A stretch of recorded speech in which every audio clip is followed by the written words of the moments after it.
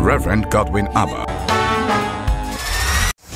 Romans chapter 7 verse 1 to verse 3, and then 1 Corinthians chapter 7 verse 1 to verse 5. Know ye not, brethren, for I speak to them that know the law, how that the law had dominion over a man as long as he liveth. For the woman which hath an husband is bound by the law to her husband, so long as he liveth. But if the husband be dead, she is loosed from the law of her husband. So then, while her husband liveth, she be married to another man, she shall be called an adulteress. But if her husband be dead, she is free from that law, so that she is no adulteress, though she be married to another man. 1 Corinthians chapter 7 verse 1. Now concerning the things whereof ye wrote unto me, it is good for a man not to touch a woman. Nevertheless, to avoid fornication, let every man have his own wife, and let every woman have her own husband. This one we're looking at focus on building relationships and building marriages. And one of the sub-focus we'll be considering this morning is dealing with unspoken feelings. Dealing with unspoken feelings.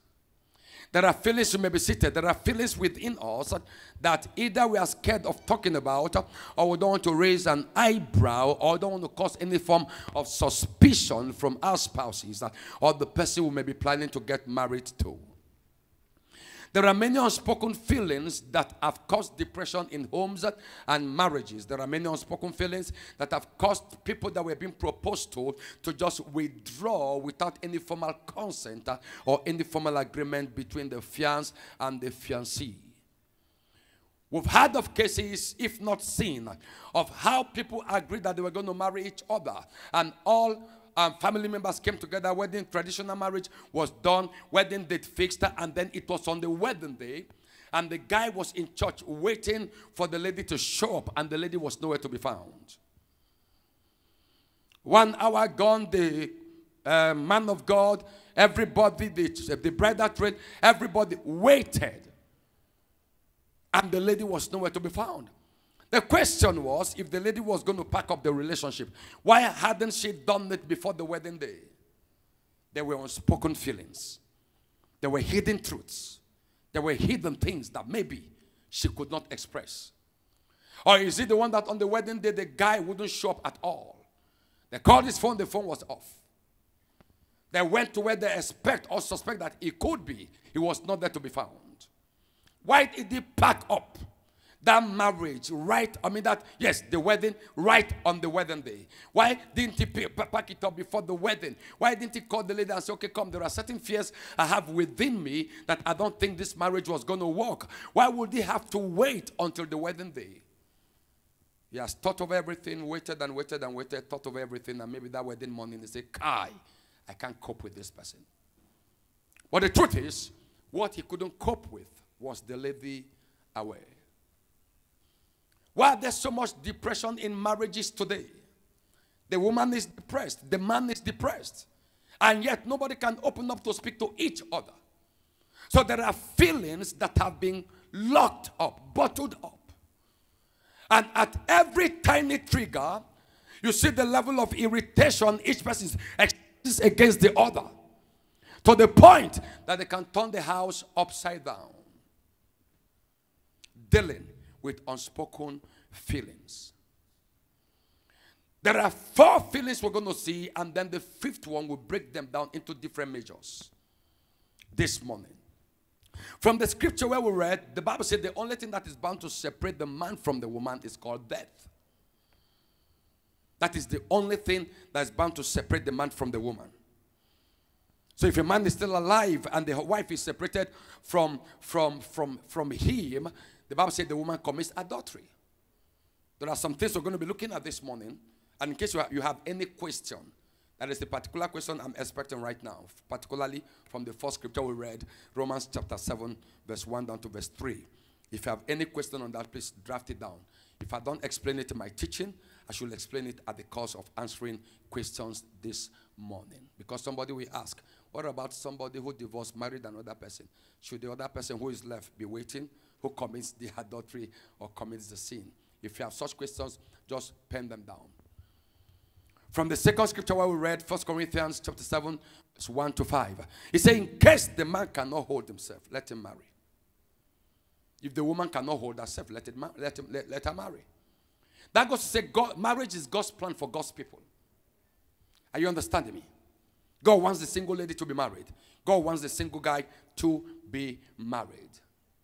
So we're dealing with unspoken feelings under the focus of building healthy relationships and building healthy marriages. And the first feeling we're going to deal with is the feeling of safety that are not expressed. Feeling of safety that are not expressed. A guy proposes to a lady. The lady accepts the proposal. And then she begins to develop cold feet in the relationship. And the guy begins to wonder why the lady no longer picks his call. Or the lady is not as open as she used to be. Or it could be vice versa. Where the guy indeed proposed to the lady, it wasn't the lady that proposed to the guy. Because what the guy saw from afar was different from what he is now seeing at a very close range. And then the guy begins to ask himself, if I go ahead with this marriage, am I going to be safe? One of the unspoken feelings in relationships and marriages are the feelings of safety. Somebody wants to be safe about the future of that relationship. They want to be safe about the future of the marriage. That is why when a guy drags a lady for too long a time, if the lady's in her right senses, she will say, hey, hold on for a while. Please, where is this relationship heading to? Because nobody wants to be in a relationship just for accompaniment. Nobody wants to be in a relationship just for the fun or for the name. Let me know, where are we heading to? Relationship, we end up in either ways. In marriage or in heartbreak. In marriage or in heartbreak. Okay, let me say 3. In marriage, heartbreak, or amicable separation. The destiny of every relationship could either end up in marriage, in heartbreak, or amicable separation. But let it be defined. Let the future of that relationship be defined. Where are we heading to? In short, why are we even together? And most times, I will advise that it's the ladies that should ask these questions. The guys are the wooers. You know what I mean by wooer? The ones that woo. That the toasters. So when the guy comes around toasting you, hello, you are beautiful. Thank you. I like your nose. Thank you. Please, do you mind being my friend? No problem. Okay? From friendship, he begins to monitor your movement. Where are you? Who called you this morning? I was on Facebook yesterday night. I saw that you were still online around 11:30. Who were you chatting with? Before you start monitoring me, please define the relationship. Define it. There is no safety in a relationship that is not well defined. And ladies, as you step into a relationship, please find out the future of that relationship. Now let's take it into marriage. Sometimes you find out that your spouse begins to withdraw or begins to express a sense of doubt about where the both of you are heading to. Sometimes the reason for that withdrawal could be that the person has looked into the future and looked at the present and cannot find an iota of safety in the future. And so they begin to withdraw to build a safety measure even before their hearts will be broken. I know of a woman who called for divorce because she suspected that the man was going to divorce her. So she just said, let her honor herself. And then she told the man, before you divorce me, let me divorce you. Had the man spoken about divorce yet? No.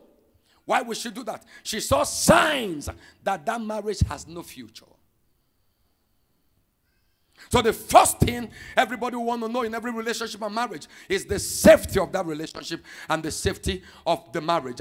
And in wanting to find out or establish the safety of a relationship or the safety of a marriage, please find out what is there for you in the future. Number 2, ask yourself, is there any rival?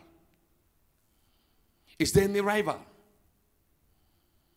Because most times there are rivals. Anything that divides your attention affects the safety of the marriage. That's the clear truth. Anything that divides your attention. Is there any rival, seen or unseen, visible or invisible, known or unknown? Is there any rival?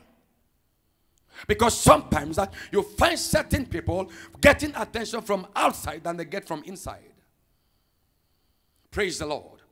And certain forces may have pushed them into that. Is there any rival? Is there anybody your wife seems to prefer to you, the husband? Is there any person your husband seems to prefer to you, the wife? I'm not talking about suspicion right now. I'm just talking about asking questions. You may ask yourself the question. And if your marriage is sound and open enough, you could ask each other the question. Not because of any suspicion. And please, the way you should ask it is not, are you seeing any man outside? No. Or are you seeing any woman outside? No. The best way to ask such question is, honey, I just want to find out again. When we got married newly, you say, I am okay for you. Am I still okay for you? Are you getting me? With fun, deliberately, just ask it. Because nobody finds comfort where there are rivals.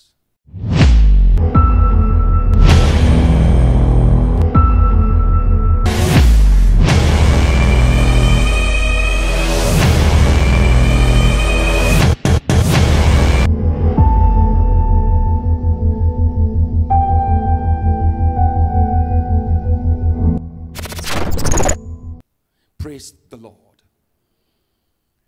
In dealing with the feelings of safety, another thing the individual may consider are in-laws' hostility. Some years ago, some ladies were discussing, and one of them said, Kai, I won't get married to any man whose mother is still alive. Did you hear that?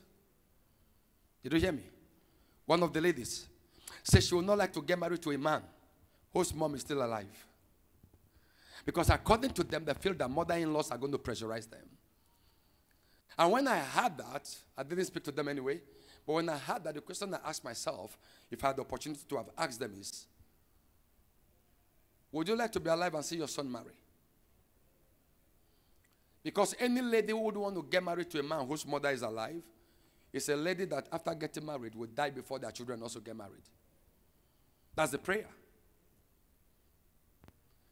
But beside that, there is what we call in-laws hostility.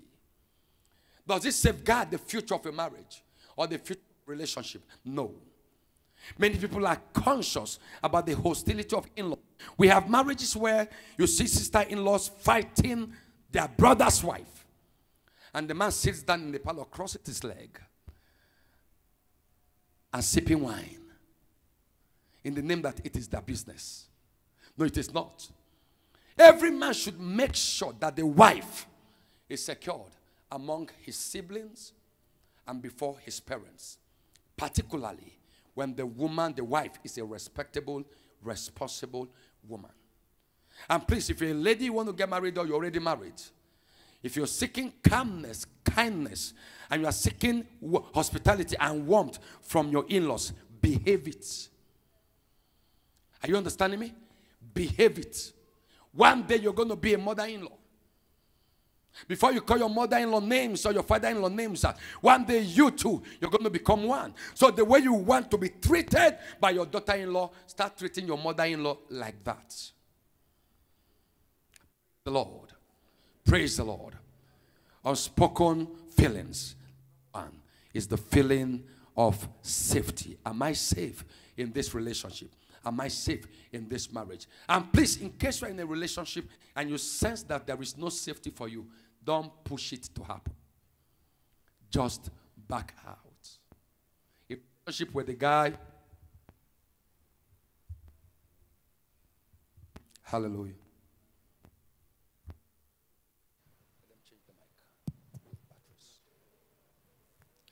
A relationship where the guy is already beating you before marriage in the name of love and correction.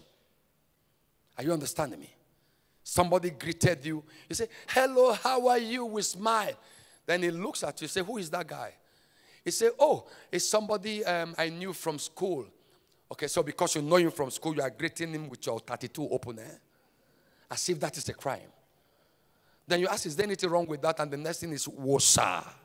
Boom! On your face. Bikonu, if you were heading anywhere before, turn your back and be gone forever. Be gone forever. Any guy that can abuse you in courtship will kill you in marriage. That is the clear truth. Hear this. Husbands who don't beat their wives, it's not because they cannot beat. Are you understanding me? It's not because they cannot beat. But they are matured enough to express what we call self-control. Too matured. Too matured. Some of them are so provoked to the point that their hands are already shaking. Is it slap? Is it punch? And the man is, and he walks away. It's not because he couldn't have beaten her. But he's so matured to know that it is a high level of irresponsibility to lay your hands on your wife. He controls himself. If there is anything that qualifies the person for marriage, it's called self-control. Of all wise, self-control. If you don't have it, don't think of marriage. Vice versa. Praise the Lord. The second unspoken feeling we're going to be looking at is the feeling of being loved. The feelings of being loved. Haya parakatasiata. Eladosia pratatash katasati. Sometimes the woman just wants to know if she's still being loved. Have you experienced cases where the woman wait? I said, honey, it's been long you told me I love you. Have you seen such? It happens. Oh, please, honey, do you remember the last time you told me? Remember the last time you told me I love you? As if it's a court that is cross-examining. I mean, a lawyer cross-examining somebody in the court. Can you remember the last time you told me I love you? And then the man begins to crack his brain. I thought I told you yesterday. Praise the Lord. I know on the other hand, men don't have time asking the wife if she remembers the last time she said. Am I right? Pastor Kizi?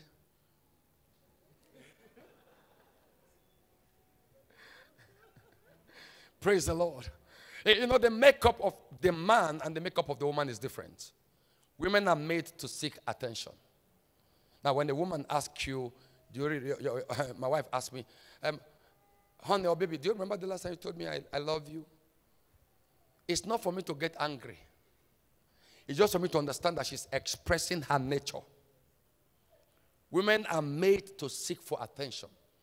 And one of the ways they want to get the attention from the husband is when they share that, I love you. Hello. Or you are looking good. Praise God. If we're preparing to come to church, I and my wife, we use the same mirror. Preparing to come to church, she stands before the mirror and she's dressing. She won't shift. She will just be there. As soon as she hears me say, this cloth is looking good on you, she leaves the mirror.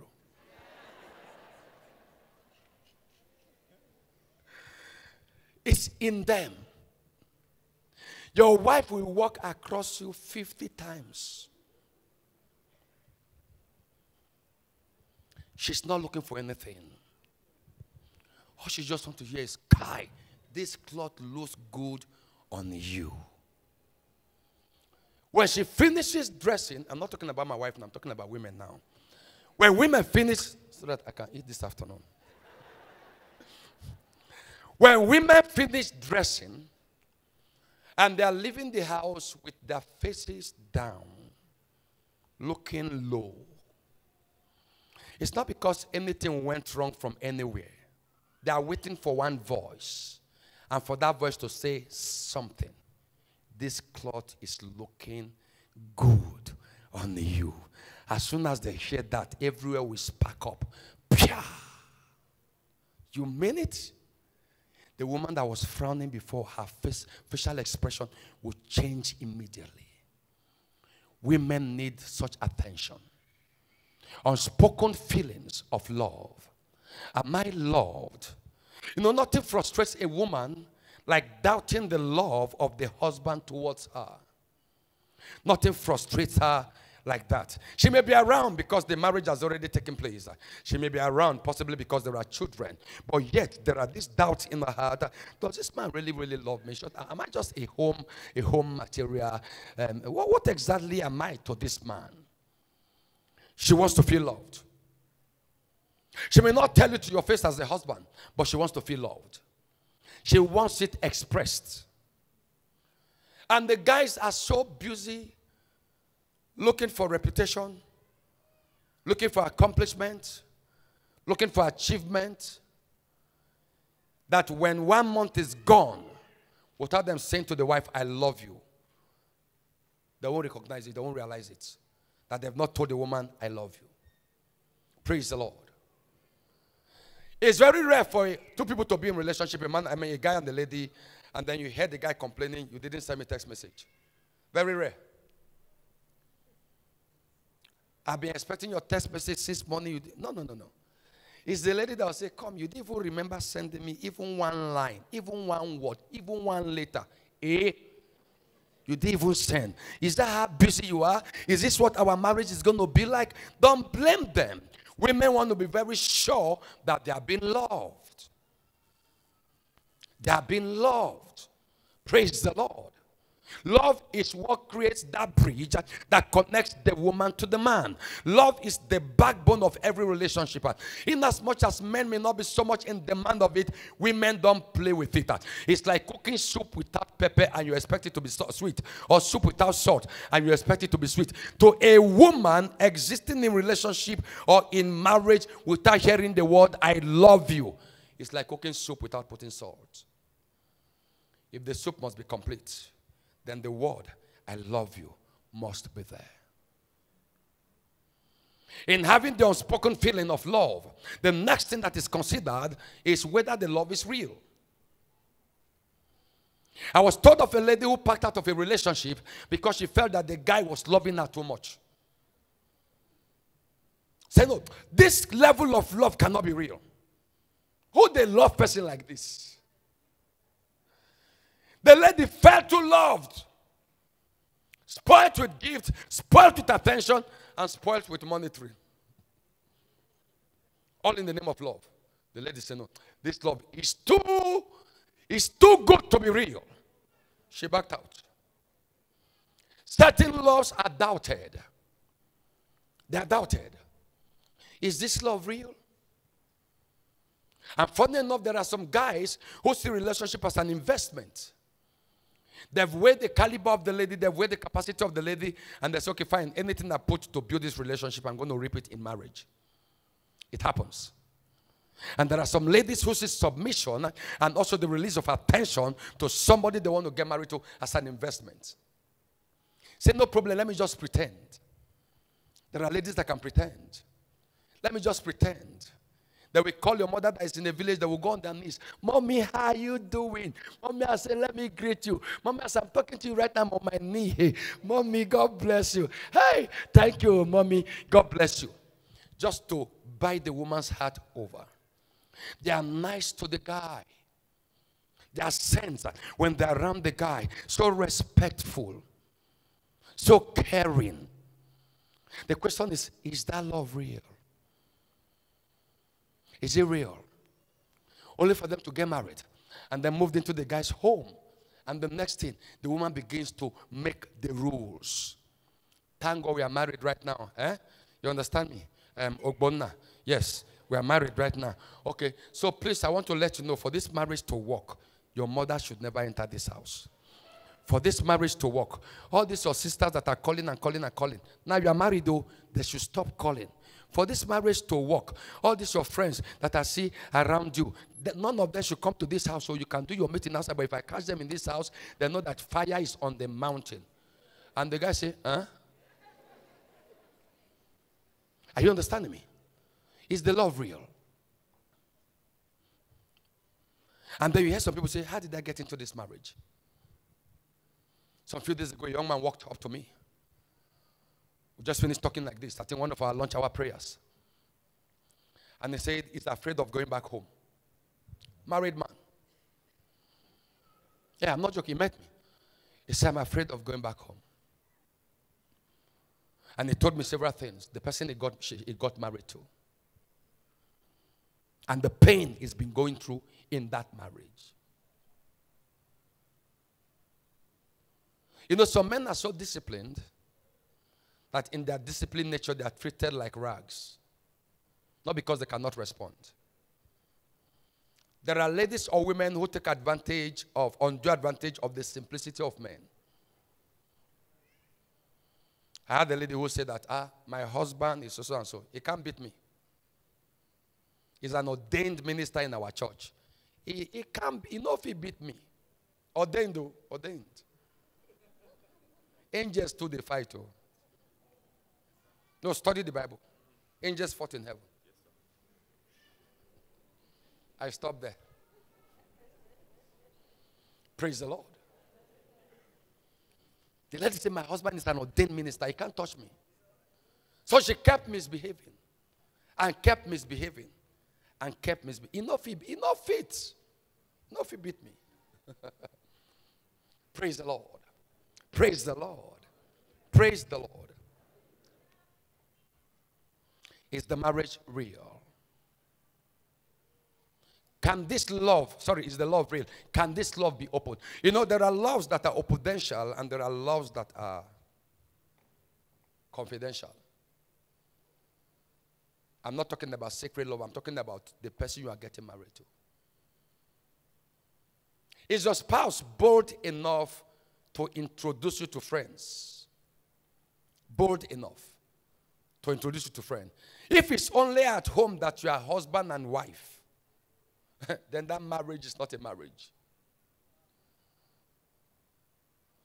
You go for an occasion, the man tells the woman, you see, you will come in 30 minutes after I've arrived. You understand? Just come in 30 minutes after my arrival. Or the woman tells the man, sorry, we can't go together. No, you go your way, I go my way. Can that love be open? Any love that is secret has no future. Hello? Single ladies, somebody came asking your hand in marriage. Will you marry me? You say, give me some time to pray. Finally, you prayed. You say, okay, I think I'm ready to marry you. Let's go see my parents. He said, no, not now.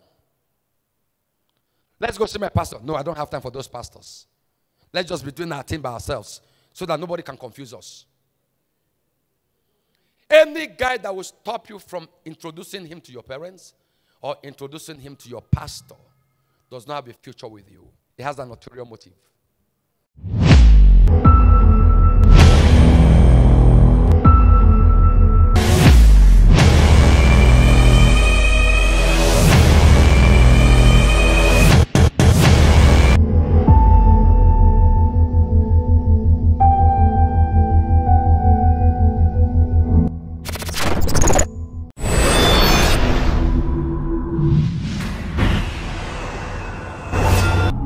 Word Alive Center International, healing the broken world by the spoken word.